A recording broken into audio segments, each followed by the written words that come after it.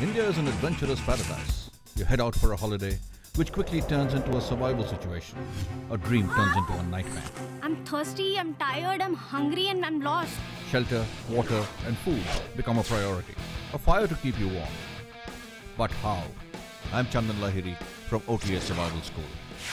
I'll give you some tips and show you some tricks to use in a self-reliant situation. Do not think problems can only happen to other people. It can happen to you. Navigating is an art that you need to know. Today we live in a very electronic age.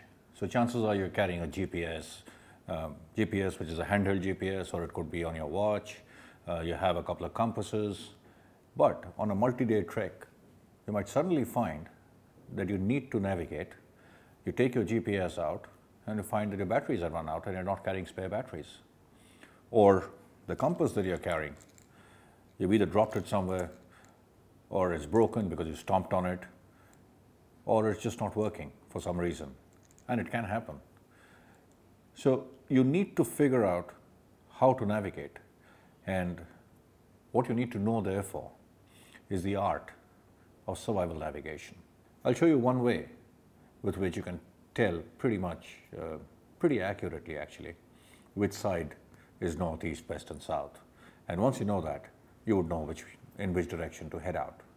And you know what to use for that, for this survival navigating trick? What you can use is a simple old thing, like a razor blade. And I'll show you how to use that. So what I have here is a razor blade. And what I have down there is my mess tin.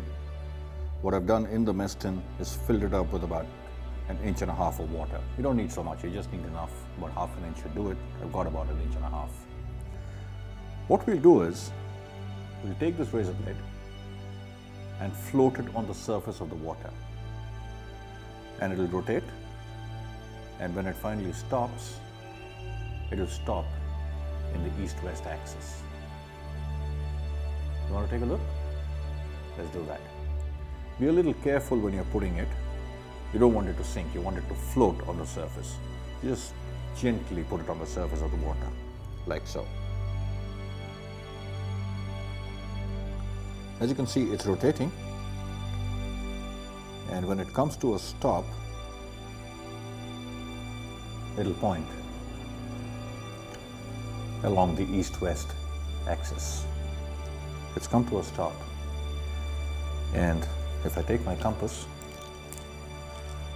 and put it alongside it, this is the east-west line on the compass. This is the east-west line on the floating razor blade. Could be a fluke, right? Let's pick it up, flip it around, and try it again.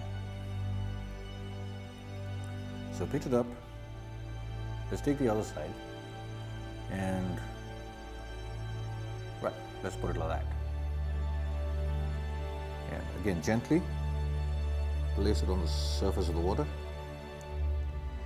It's rotating.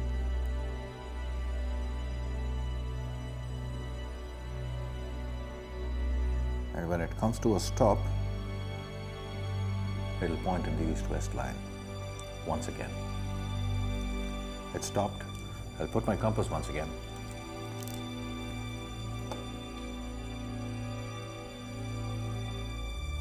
As you can see, they are parallel to each other.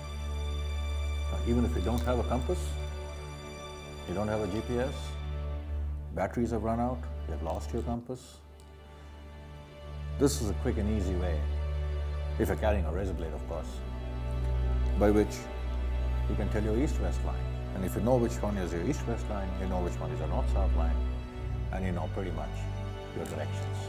That's survival navigation, and that's a trick that you can use when you find yourself lost in the wilderness without any other navigating device. And remember, it can happen to you. Learn to adapt, improvise, innovate, and overcome. To learn more tips and tricks, visit this site. I'm Chandan Lahiri, and I hope to see you soon at the OTA Survival School. Leave nothing but footprints. Bring back nothing but memories.